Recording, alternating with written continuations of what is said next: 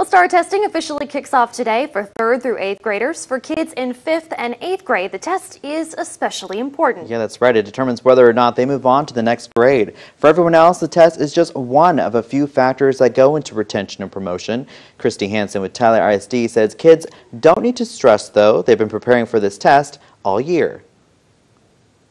The kids are ready. We know that they're ready. They've worked all year. So we usually have very few students that have to retake. As for test prep, Christy says make sure the kids get a good night's sleep and then a good breakfast. And good news for students and teachers. Participating McDonald's are giving away free breakfast this morning. In Tyler, the location off the Loop says they're serving until breakfast time is over for both students and teachers.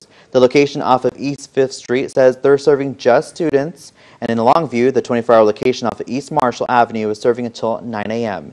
It is only certain menu items, though.